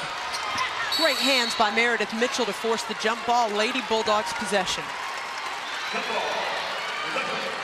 Meredith Mitchell's been really active on both ends of the floor. This is what makes a defender a smart defender, in that she was able to get her hands on the ball and not foul. She creates steals like that all the time.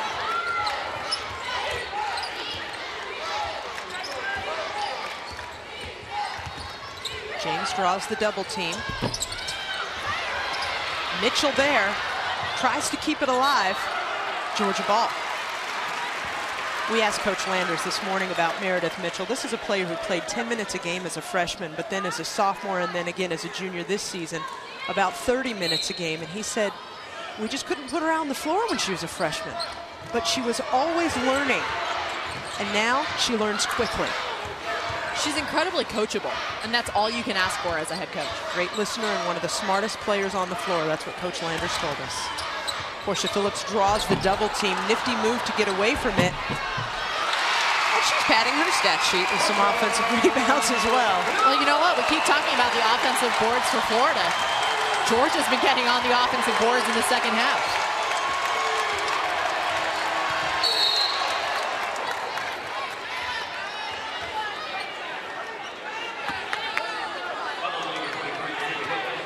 That foul on Tamika Willis, her second.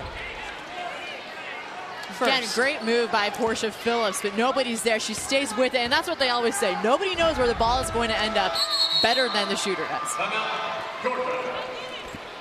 Coach Landers wants to talk about it.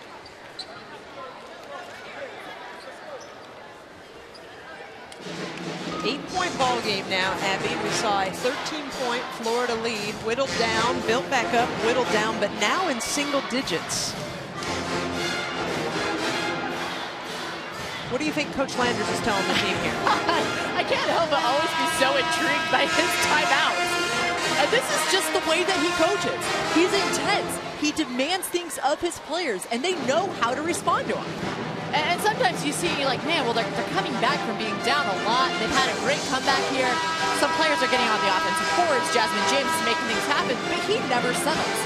And that's why he's become one of the best coaches in the history of women's college basketball, is that he's always demanding more out of his players. When they need praise at the end of the game, he'll be the first one to deliver it.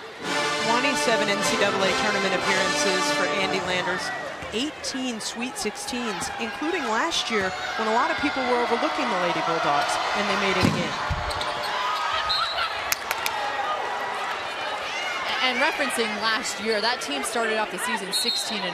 And like you said, many people did not expect that, and they were in large part led by Ashley Houts and Angel Robinson, two players who have since graduated.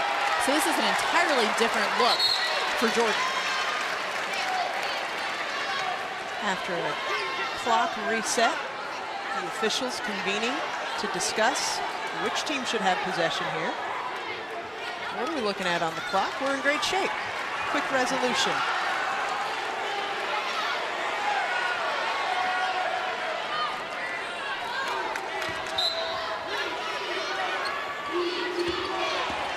Georgia with the ball. Florida exerting moderate pressure.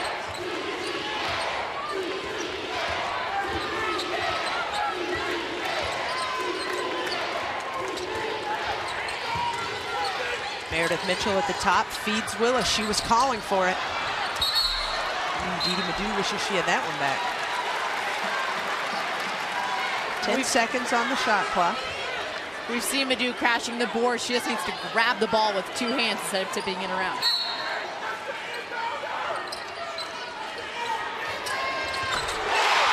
What a three for the leading scorer of Georgia.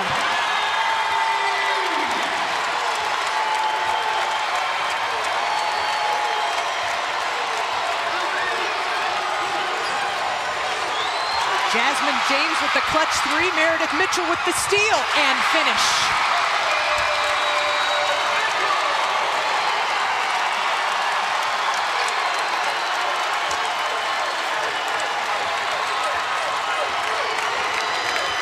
Three-point game, 7-0 run for the Lady Bulldogs, and about 10 seconds after Abby Weiner signaled the timeout, Coach Butler did.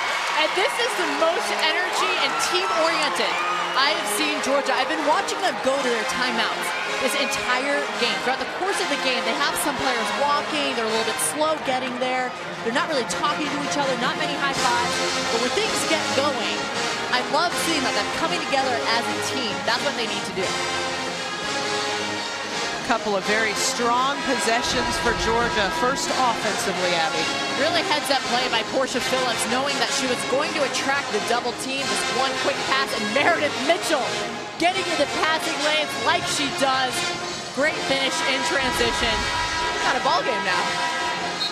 Three-point game at Stegman Coliseum. Southeastern Conference, a game can turn on a dime, and we've seen that happen here. Georgia on a 14-5 run in the last 5.5 minutes.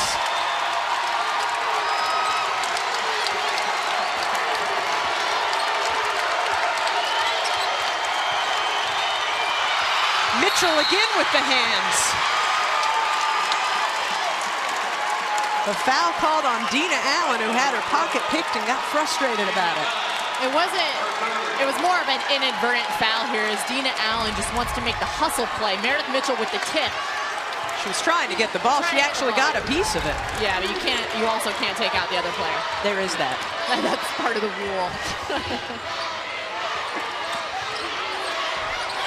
Jasmine James starting to refocus her offense. Another stop for Georgia.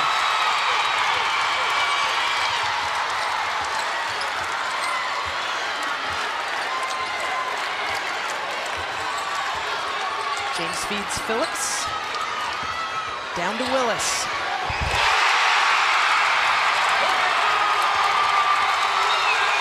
Welcome Tamika Willis to the party.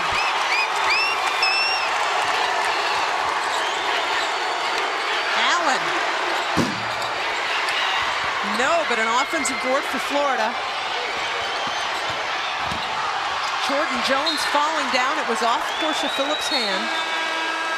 Florida ball. Georgia has taken its first lead since the 2-0 mark in this game.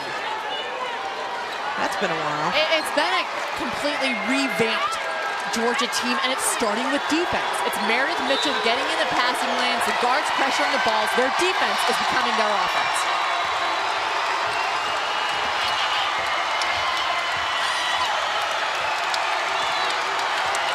One-point game at the 4-minute mark.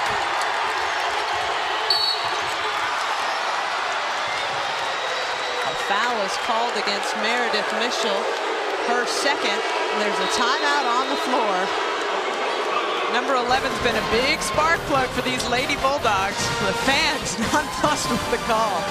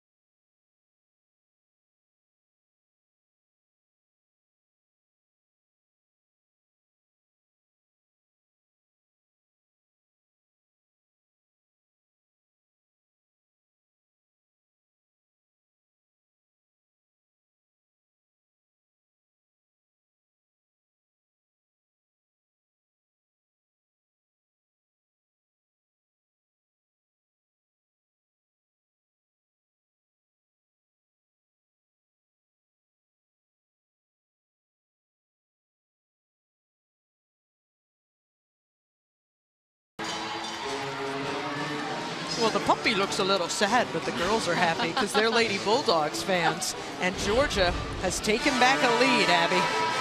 They have. They've done it in a variety of ways, one of which is interior passing. We've been talking about Willis, and she just buries the defense. Down under the paint, Portia Phillips doing a really good job hitting the high post and making that little bounce pass inside. 18 fouls committed by Georgia. 5 team fouls on the board for the Gators as Lanita Bartley steps to the line. Hits the first one. Something else to look at is that Florida, they've been hurting themselves and they've turned the ball over 20 times. But Georgia, they're really executing on that end, that they've created 17 points off this Florida turnovers. Bartley's first 2 points of the game. Jordan Jones checks out. Dina Allen, who had a very strong mid-second half, checks back in. Dina Allen with a double-double in this game. 5th Gator to achieve a double-double this season. First from a perimeter player.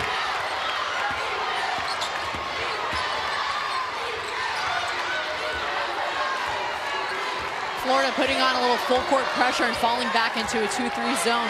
Going to try and take away those paint points for Georgia. Shot clock at 7 now. Willis sets a screen for James.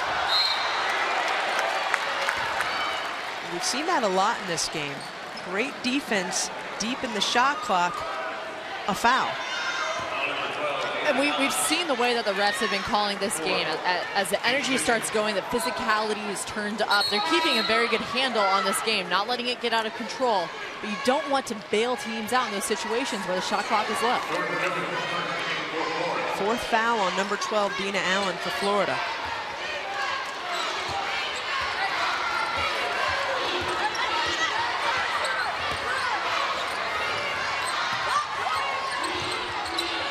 James, deep 3, can it?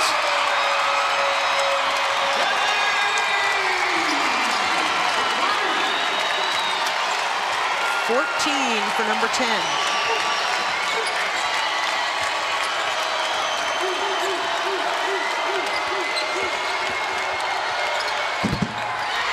And an answer in the lane from Jatera Bonds. Florida's last field goal before that make came at the 9:17 mark.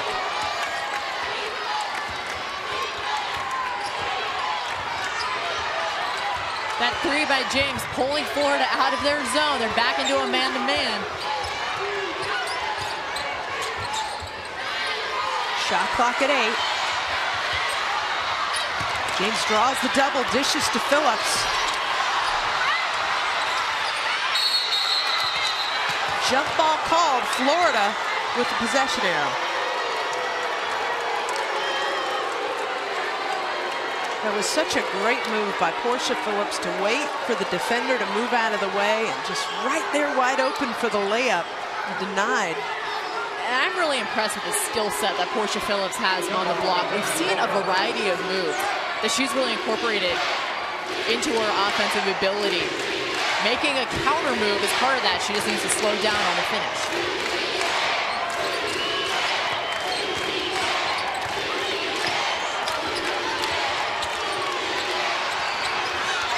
The steal for James.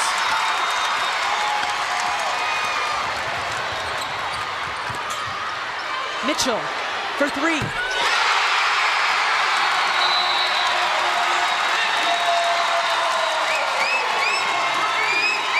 Three-point advantage for Georgia. Butler wants to talk about it. There were 3 players that made that play possible, and it's the 3 players that this Georgia team is hinged on. Jasmine James pushing in transition. She finds Portia Phillips. Meredith Mitchell trailing the play, and she did a really good job of getting in the eye line, the eyesight of Portia Phillips. And when Phillips drew the double team, all she had to do was turn around. She saw Meredith Mitchell right behind her, who nails the 3. I think the scouting report on Georgia, Abby, has to be they're never out of the game. Because early in the second half, Florida's lead was built to 16 points. And you could really feel, like you said, a lack of energy from the Lady Bulldogs. They weren't running in timeouts. They just didn't have it. And now it's a 3-point advantage for Georgia. Everyone in the building is on their feet pretty much. In their last 7 games, Georgia has played, whether they've won or lost, it's been by an average of 5.5 points. This is a team that isn't unfamiliar with close games in the waning minutes. They have found ways to win. 24-9 run in the last 9:20 for the Lady Bulldogs.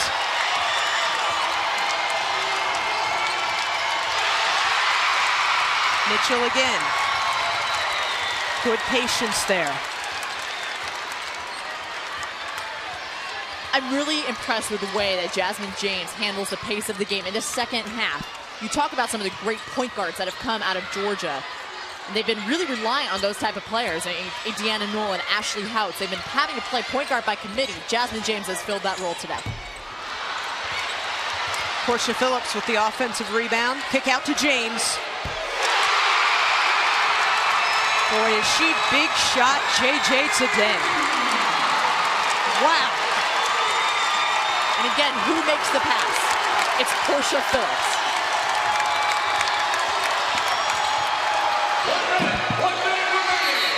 Patient, decisive offense on the other end for Florida to answer.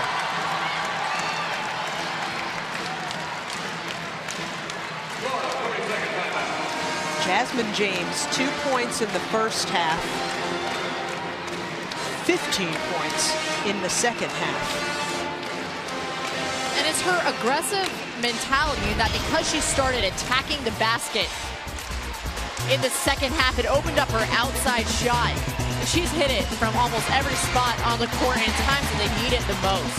She's not afraid to attack Zania Stewart in the middle, and her teammates, namely Portia Phillips, doing a really good job of finding James when she's left open by Florida. The sophomore out of Memphis, Tennessee, with a league record 5 SEC Freshman of the Week honors last year. You can really feel that growth from year 1 to year 2 now. Averages almost 35 minutes a game, Abby. 3rd highest in the SEC, and you brought up Ashley Houts, who was always the Iron Woman of this conference for what felt like a decade running, you know, the 4 years that she was here. Jasmine James is assuming that role.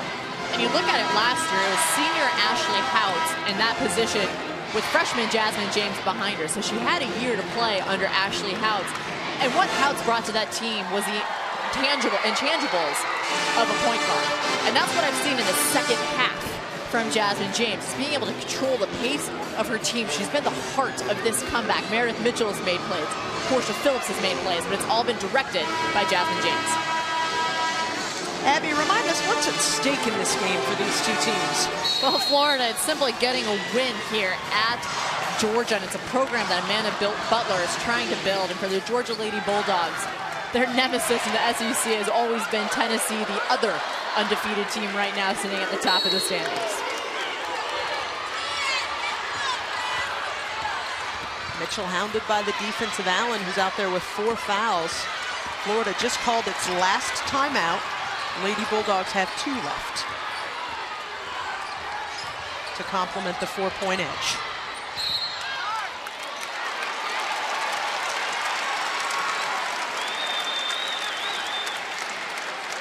Foul called on Jordan Jones, her second.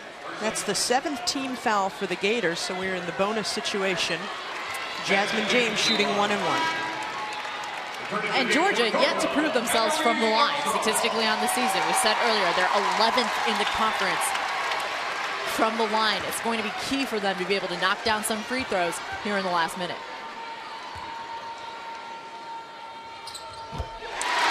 That was a pretty good one. James, a 63% free throw shooter on the season. Another clutch shot for number 10. Didi Madu checking in for the Florida Gators. She's been so active all night on the offensive boards. She's going to need to be there to give her team some opportunities to score. Allen with the rebound. Gators down 5. Bonds in the lane. Bold take for the true freshman. The double team comes. Georgia almost loses it. Jordan Jones trying to argue that Portia Phillips traveled with the basketball, but instead it's the 3rd foul called on number 33. And you know what? I agree with Jordan Jones. It was a travel, but you know what? The play's been called. And Jordan Jones, she is a leader. She's a captain for Florida. Her case has been made. You're playing in a three-point game right now, and you're one of your leading three-point shooters. Move on. And I'm able to say that because that was always my biggest problem. Yes, Abby, we all learn from our mistakes. Portia Phillips hits the front end of the 1-and-1. Misses the second one. And guess who came up with it? Meredith Mitchell. Unfortunately, it was a full body roll on the back end. So it's unfortunate when hustle like that, all out diving for the ball, that heart translates into a turnover. But nonetheless, the heart was there for Meredith Mitchell. Andy Landers calls a timeout. Gives Florida an opportunity to chat a little bit more about this 4-point game. And we are looking forward to just as thrilling a game next Sunday. Columbia, South Carolina, the Gamecocks host the Crimson Tide of Alabama. South Carolina knows what it's like to lose at home to this spunky Florida squad. Early on, it just seemed like the Gators were totally in control, Abby, and somewhere it changed. What changed to you? It started on the defensive end, in that when you're in a funk as a team offensively, you can't get any baskets to go, there's no sort of rhythm, well, you have to turn it around and make things happen on the defensive end. Meredith Mitchell did a great job of getting in those passing lanes. They got some easy buckets in transition. Finally, when they're able to get that going, okay, now we can execute in the half court. Former Duke All-American Abby Wayner and Kara Capuano with you on a Sunday afternoon at Stegman Coliseum. A couple proud Dogs fans there. Lady Bulldogs erased a huge deficit in the second half to take a 4-point lead. Gators still clawing for offensive rebounds. Running out of time, though.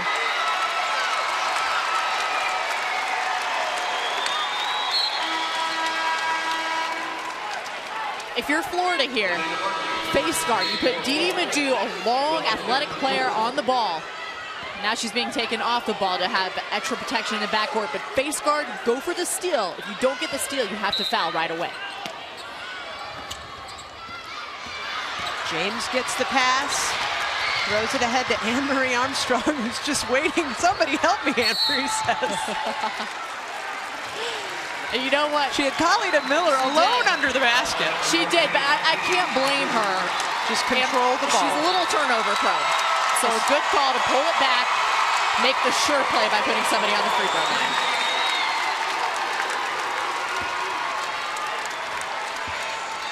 Phillips again. Hits the front end of a 1-on-1. We've seen that recently for number 21.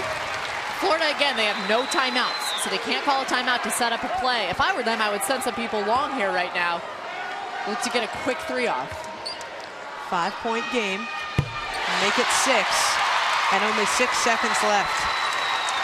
It's going to be a road game that the Gators are going to wish that they had back. Had a 16-point lead in this second half, led by double digits for the majority of it. But you asked Coach Butler, what is it going to take to play 40 minutes? And Georgia was the team that managed that in this day.